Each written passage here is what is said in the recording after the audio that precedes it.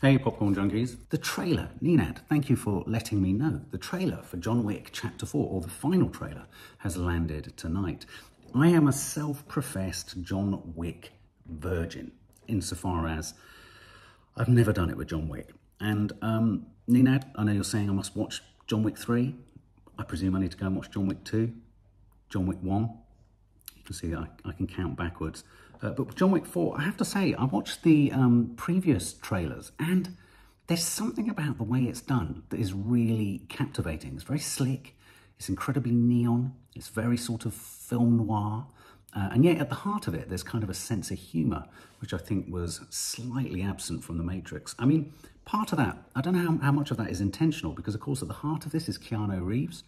Who doesn't like Keanu Reeves? I mean, he's the nicest man in Hollywood, probably because he doesn't really hang out in Hollywood that much. Renowned for giving up his seat on New York subways, renowned also for just being a generally good chap. And of course, he's gone through an awful lot of trauma in his life. So obviously, Keanu Reeves is John Wick. These are films that are high on stunts, high on action, lots of sort of weaponry, bullets, lots of kind of effects, all that kind of stuff. And yet, what has made me fascinated with them, and the only reason I haven't watched them, Nenad, is because I haven't had the time recently to just sit down and indulge. And I'm not a big fan of going back in franchise. I want to sort of jump on the bike at the point that it's at. And this might be an opportunity for that, because also in there is Bill Skarsgård. What a remarkable actor he is. Brilliant in the most recent horror film, Barbarian. And of course, Ian McShane is in there. One of my absolute guilty pleasures as a British actress. So without further ado, Donnie Yen is in there too, obviously, and without further ado, I think we should check out the last and final trailer for John Wick Chapter 4. I wonder if there'll be a Chapter 4. I mean, also, I think each film's box office has increased incrementally with each release. So this is a franchise that seems to do more business and do better, which presumably means it's going to carry on. We could be at a Fast and Furious, Fast X situation quite quickly. This hit goes out to you, Mr. Wick.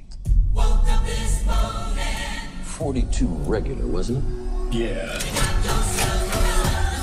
And so it begins. Yeah. Living in this time behind enemy lines, so I got mine. I hope you Challenging to single combat. If you win, you'll have your freedom. And when I see you, I'ma take what I want, so Amen. yeah. You ain't real, hope y'all feel the wrath of the devil.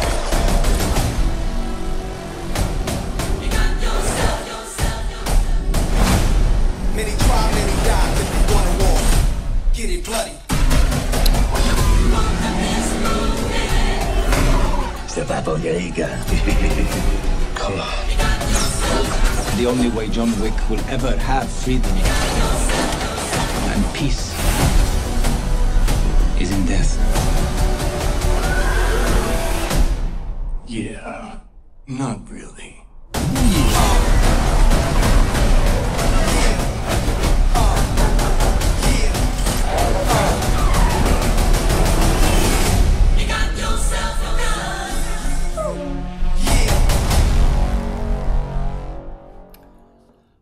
Now, even though I'm a John Wick virgin, I know that there was something about his dog being killed in one of the first films. So is this a replacement dog? Is this his new buddy? I've never seen a trailer or a film in which a dog does a stunt jumping onto the tops of cars in moving traffic.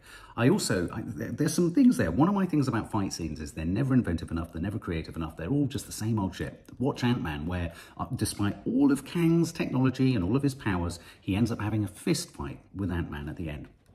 Very bizarre. So here's the thing. The stunts look good.